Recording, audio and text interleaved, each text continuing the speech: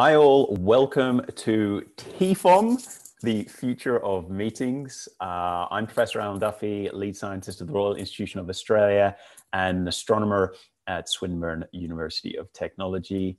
It is my pleasure to be the host for this session. I want to kick things off by acknowledging the traditional custodians of the land from which I am streaming, the Wurundjeri people of the Kulin Nation. I want to pay my respects to their elders past, present and emerging, and extend those respects to all Aboriginal and Torres Strait Islanders from wherever you are viewing, participating now, or on their traditional lands.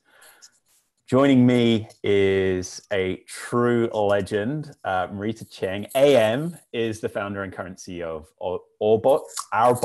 I keep saying it wrong every time, Marita. I'm so sorry. I said it wrong all the time as well after I came out with it. I mean, because you think Australia, aubot, but then I was like, oh, but I want owl because it's our robot. So it's our robot, but it also has a deeper meaning, right? Oh, it's got lots of meanings. It's like one of them is like, it's not just your robot or my robot, it's our bot. Hence, it's our robot, our bot. Another one is in Japanese, like ao is to meet. So it's like robots that are around meeting or human connection or just helping humans. Yeah. So this is a telepresence robots. Yeah, that's our first product. And of course, like the nice thing about it is also like AU, Australia, but so lots of cool hidden meanings there. I love it. I didn't realize it was such a Dan Brown kind of like hole we were going to go down with symbology. It's worth pointing out for everyone else watching, you have a host of awards and accolades, the 2012 Young Australian of the Year. You've been recognized in the Forbes 30 under 30 list in 2016. In 2018, you were the world's top 50 women in technology list by Forbes. So an all-round superstar. You focused on technology, robotics in particular, making it accessible, making it inclusive, pushing the boundaries of technology, as well as engaging it to a wider and younger audience. So for many reasons, you are a legend. I thought I'd kick off our chat with something super easy, which is just describe to me your entire vision for the future of work. Well, I think the world has been trending this way where more people are going remote, more people want more time to spend with their family. And for the past 6 months, we spent so much time with our family. We spent so much time at home. So we've really taken it to the extreme there.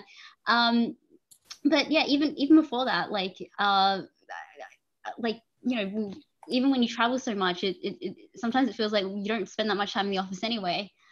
So I think after this pandemic, there's going to be more of that. Like you've seen companies go remote entirely, like Atlassian, Facebook, Twitter, where you don't ever have to go back to the office. Some companies with like an asterisk.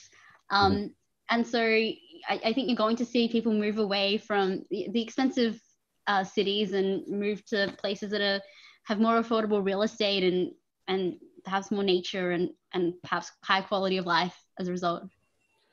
Is it just about that remote working though? Do you see the more systemic or structural change in how we perceive work, our relationship with work, as much as just the presence in the office? Yeah, for sure. I mean, I think that there's more people who have different contracts in terms of how they structure their work. I mean, you yourself, you're a professor, you're a startup entrepreneur. You speak to the media about a whole host of topics and astronomy. And I'm similar. Like I have a whole host of gigs that I do where I have my startup, then I have my other startups and new projects, and then I also speak to audiences about robotics and the future of work and diversity. And so I think people are definitely thinking about how they structure their life and their work so that it works more for them. I think it's another era where you like in another time you would choose a company, you'd go there after university, and then you'd stay there for like many years. But now people might get into a big prestigious company, but then by the time they're in their early 30s, they might realize this is not for me. This isn't what I want. I don't want to be stressed all the time. I don't want to be traveling every single weekend. I don't want to not see my friends, not see my family. I want flexibility, and I'm willing to be creative with how I structure my pay in order to achieve that, whether that be like being paid less in order to have that flexibility, or yeah. I mean, with a lot of this remote working stuff that will take place, especially with the tech companies, they're saying if you stay in a place like San Francisco that's really expensive, we'll pay San Francisco market rates. But if you decide you're going to move to Wisconsin and the market rate there is much lower, then we'll pay Wisconsin market rates. And so that's a trade-off that people will choose to make. Okay, we've actually got a question on this from Vanessa Moss, who's pulling rank as one of the organizers for this event. So thank you, Vanessa, for your efforts. But how do you ensure a level playing field and that equity and equality where you have this hybrid way of working or interacting? It's clearly going to be easier for those who perhaps have less home duties, shall we just put it that way, right? I think we can imagine how this may not be a fair future. Yeah, I think that's definitely something that we have to navigate. And I think that's something that people have been navigating through the pandemic. I mean, with even though parents are working from home, like with the kids there, like it's, I think for some parents, it doesn't feel like they have time to work, because they also have to, they also have caregiving duties to their children. And so I think, especially like in a time of COVID, you can't like pay for help because of the health risks. And so I think, yeah, that's definitely something that we'll have to navigate. Like how do we make this equitable, or how do we make this fair? But I mean, I think that's part of a larger conversation about equity in the workplace and division of home duties, and ensuring equal opportunities for all people. And I guess ensuring inclusivity through robotics, that has actually been one of the successes of your efforts with robotics. And this actually was quite surprising to me. I've always, I've not seen that robotics could assist in that way. So maybe expand upon, perhaps that surprising opportunity that robotics presents. Yeah, sure. I think when I was starting my company, I thought who would actually benefit from robots the most? And I thought, well, people with limited upper limb mobility or people with a disability would benefit the most, and it would give them abilities beyond what even we can do. And so that's why I started building robotic arms for people with limited upper limb mobility, and then I thought, oh, it'd be great to build something that even more people can access. And so I had a lot of people say that they wanted a telepresence robot because they lived 2.5 hours away from their office in Melbourne. And they commuted like a couple of times a week, but it was annoying to drive all that way and drive all that way back. And, they just liked hanging out on their farm and living on their farm and looking after their kids and spending time with their wife.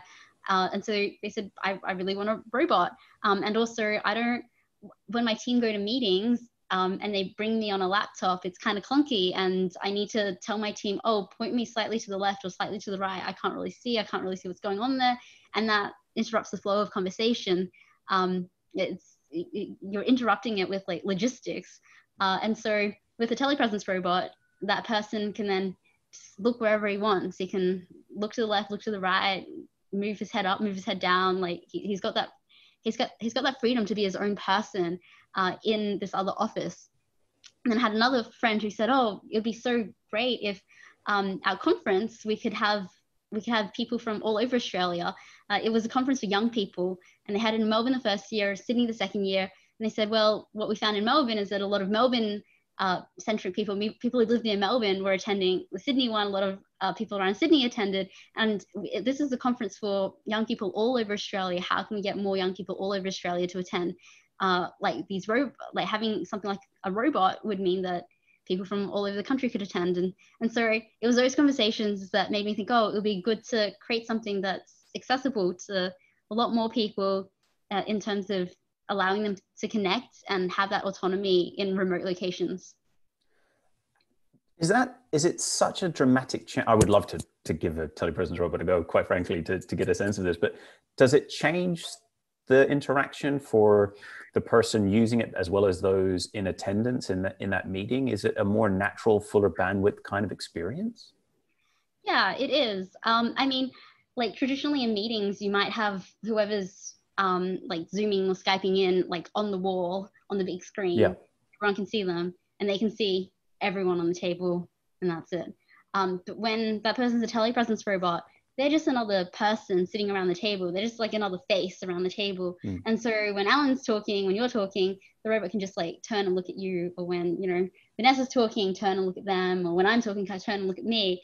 And so it's really interactive, and it's really immersive, because you're not just like stuck doing what the technology, stuck, you know, looking where the AV guy pointed you 5 years ago. You know, you're pointing wherever you want to go. And then when the colleagues, you know, want to go out for a coffee break, you know, telepresence robot can tag along and walk with people and talk with people. And so it's much more immersive, and it's much more fun, because you have to be actively engaged in not just the conversation, but also, well, where am I looking? And I have that choice to look anywhere. Now, looking into the future, we see incredible changes in robotics, VR, AI, you know, just mixed reality experiences. And Glenn Reese has asked about, where do you actually see the jobs, say, 50 years hence, being in person? I mean, what's left? 50 years in person. I mean, I think people want to be around other people. I mean, I think that's something that people have definitely felt and realized during pandemic lockdown. Like, I miss people. I miss hanging out with people. I miss just collaborating with people. I miss, you know, even just sitting next to someone and not talking to them, because even that builds trust. And like, yeah, even seeing how that person has tiny interactions with the waiter or other people on the street, you know, that builds trust in that this person's a decent person and I want to hang out with them and I want to work with them. And so I think, yeah, you know, a lot of people miss being around other people. And so it will be a choice that people are around other people and want to collaborate and work with them. But I mean, I think as well, like, as we found during pandemic, you know, humans are incredibly adaptable, and they can work with other people that they've never met before and work really productively if they make a really conscious effort to build trust in the relationship, even over Zoom. Yeah, well, on that point, it's certainly something I've experienced. My Zoom interactions, and I know there's a number of questions about this point, have been fine when it's an existing relationship. It's exhaustive, but you know, you get there, you get a bit of Zoom fatigue. But building a new collaboration has been so much harder, I've found, without that personal interaction, that trust.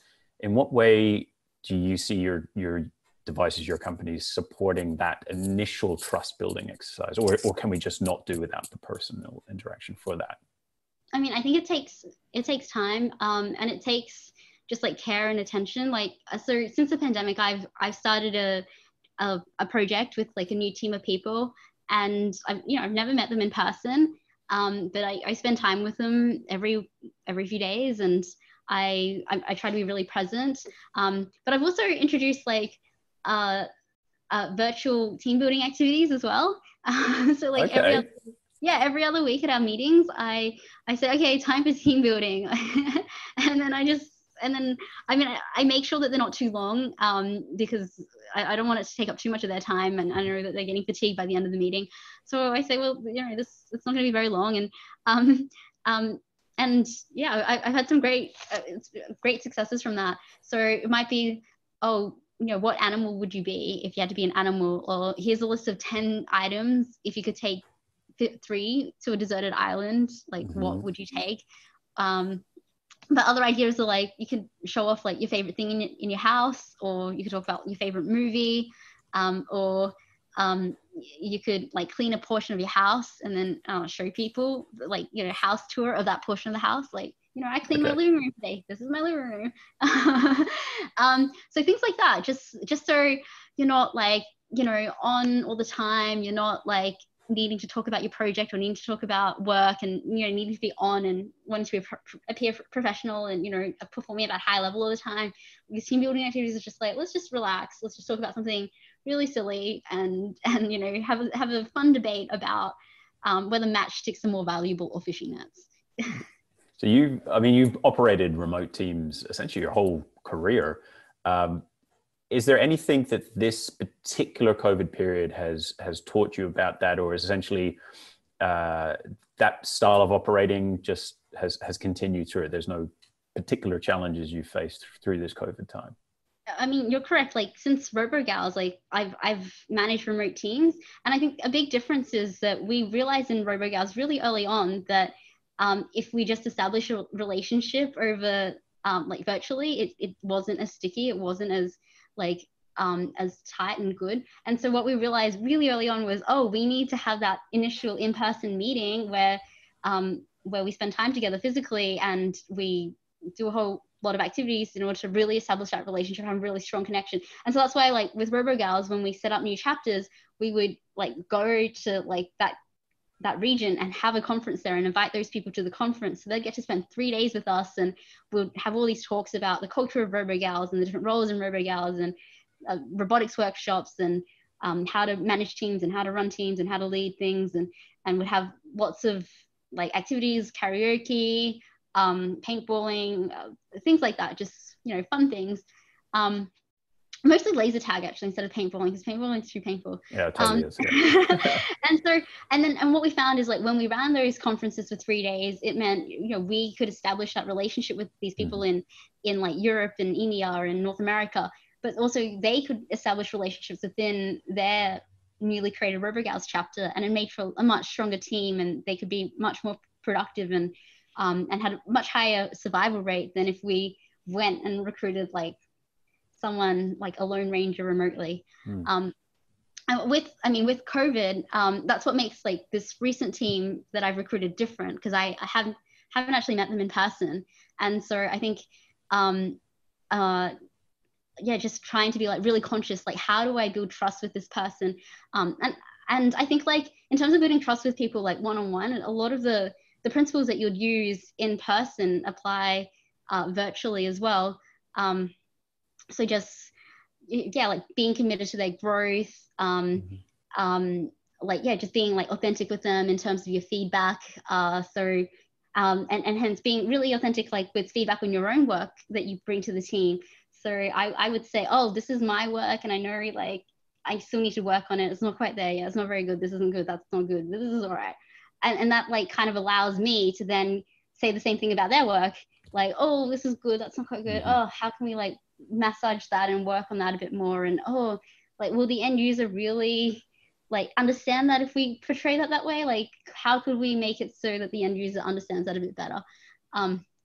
And so I think it's like all the things that you'd need to do in person, but like amplified in your interactions with that person. The other thing I think is when you're around someone for like 8 hours a day, then, you know, sometimes you're working, they're working, you're getting lunch. It's not as intense. But if you're only meeting them for like a Zoom meeting, like an hour or two here or there every week, like you need to really generate and bring your energy and be all there and be with them and like really try and have a really fantastic interaction with that person, because like, you know, you bring all that energy and they have a great experience, and then after a couple of days they forget. And so you need to like keep bringing that and keep generating that, because the half-life is very quick.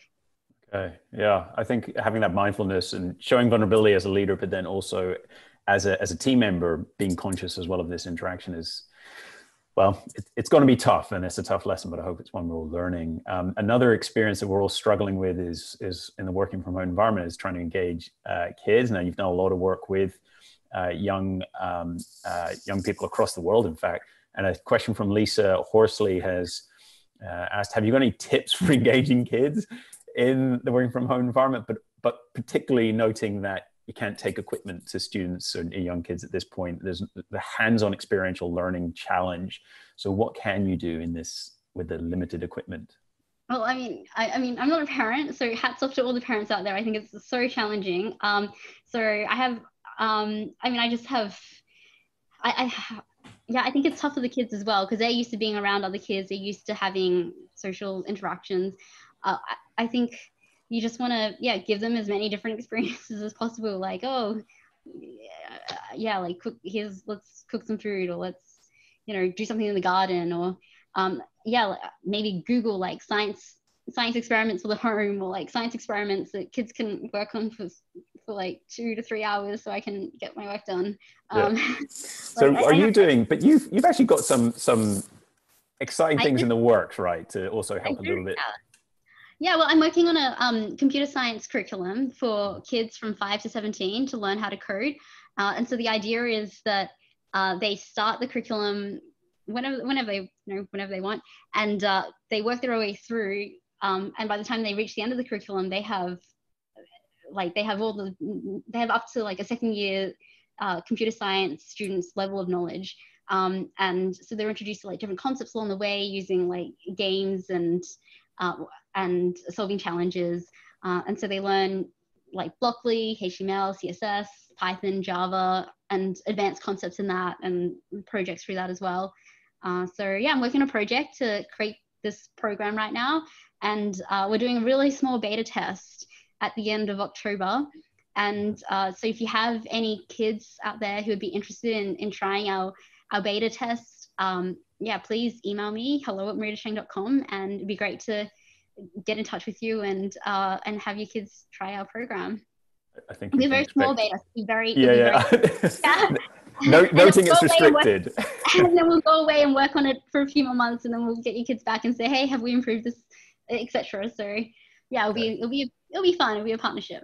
But yeah, it's very exciting project, and I love working on it, and I'm so excited about the possibilities. And honestly, I'm creating it because I would have loved to have done this when I was 10, growing up in Cairns. I was like, oh, I really want to like learn how to code, and there wasn't anything out there for me to do that. And yeah, but if there was a program and my mom could have signed me up, I would have begged my mom. So that, noting again, the email was hello@moonshine.com? Maritacheng.com. Oh, Marita Cheng. I was like, what? Is that the name of the company, Moonshine? Okay, we have a question from Luciana, sorry, Luciana, I can't even read mine right. Noting the future where robots are owned, as it were, and we are essentially outsourcing our work to them. Is this a new form of slavery, she has asked, or perhaps indentured servitude, other ways to phrase it, however you like? Is this something that we should take seriously as a consideration for how we actually employ robots in the future? I mean, I think we still need to experiment with a lot of different robot business models in order to figure out what works. I mean, we've seen the deployment of robots in our day-to-day lives, like over the past decades. Our washing machine, our dishwasher, our fridges are getting smarter. So we welcome these things into our lives. We welcome the washing machine because that's given us an extra day back to our week. I mean, mothers used to stay at home and spend a day a week doing the laundry. Now it's, let's throw it in the washing machine and that's done. In terms of like robots on a larger scale, there's been talk about like, how do we tax the robots? If robots are producing all this work and humans aren't producing the work and hence aren't getting paid to produce the work, like how are humans going to consume the end product? Yeah. And so I think we still have to figure all this stuff out. Yeah, in terms of robots, I think we've seen like robotics companies really experiment with a whole host of business models over the past like 10 years. There was like selling robots directly, but that was difficult because you need like a maintenance and a model in order to maintain the robot. So you need some subscription model. I mean, there's robots as a service, which is like more popular now, where companies like companies or individuals lease the robots, and hence they get the benefits and the service and the maintenance without needing to pay a huge upfront fee. You've also got companies where they're creating robots in their own factories and having their own robots produce the product that is then sold to the end user. For example, like robots that grow herbs and cabbages and basil. Like 20 minutes from me, there's a hydroponic robotic farm where it's like a warehouse, and the robots, the plants go from seedlings to like, you know, larger plants to the largest plants. So there's like 3 different sizes, and they make basil, they make cabbages, and the robot's job is to transfer the seedlings to the second size, to the third size, and the effectiveness of that is that the seedlings take up, you know, less room than the fully formed plants, and yeah, they're selling their products to supermarkets all over California. Look, so, I love this idea of robotic farmers and this future. So there's obviously a lot of societal issues, and the ways to make it work be addressed, I guess, in the future. And that's perhaps for a bigger conversation. I might just end on what's your most, I guess, exciting thought for the future? What really is your kind of driving hope? Yeah, sure. Like, so I'm really, really excited about the computer science program, obviously, and having kids be these super geniuses by the time they're 18. I mean, another project that we're working on now is our Jivaroo robotic arm project in Melbourne. It's an 8-degree of freedom robot arm. It's a movable platform with the arm on top of it, and the movable platform has harmonic drive, so it can go hard left, right, like a crab, forward and backward, and rotate on the spot. And then you've got a limb on top of that has 2 linear actuators, which mean that the arm can be positioned at various angles. And then you have some stepper motors that are set back on this arm in order for the arm to lift things and manipulate things. And this arm can actually lift 3.5 kilos from 80 centimeters away. So it's like 80 centimeters, yeah. So like, you can lift more than me, and like I can't lift 3.5 kilos from 80 centimeters away. I don't think my arm's even 80 centimeters, and so it's actually designed to be used in the home to help people with disabilities, where someone with a disability might want something like a glass of water in the middle of the night, and so they press a button. A carer can telepresence into the robot, navigate the robot to the kitchen, grab a drink from the fridge, bring it back to the person in his bed. Whole interaction takes less than 10 minutes. Person with a disability is happy. They have their drink within 10 minutes. The carer, they can work from home, or after that 10-minute interaction, they can then like help another client elsewhere. And as we get older, and there's 2 of the 4 fastest growing jobs in the next decade are actually related to home caregiving. So there's a really big need for like caregiving in the home. And so this means high quality of life for the carers, still plenty of opportunities for the carers. Carers are still needed to be in the home to cook meals for the person with disability or do higher level tasks. And so I think this is a really exciting opportunity. And also, like, once we've like made this work effectively for people with disabilities or people in care homes who are very elderly, then we can make it available to the masses. And I love it. So that's really exciting. A more caring, inclusive, and empowered future. Thank you so much, Marita Cheng. It has been a delight speaking with you. Stay safe in lockdown, and we'll see you on the other side in Australia again soon, I hope. Yeah, sounds great. Okay, well, enjoy the rest of your TFOAM conference. It has been a pleasure and a delight getting to talk about this future. We'll see you next time.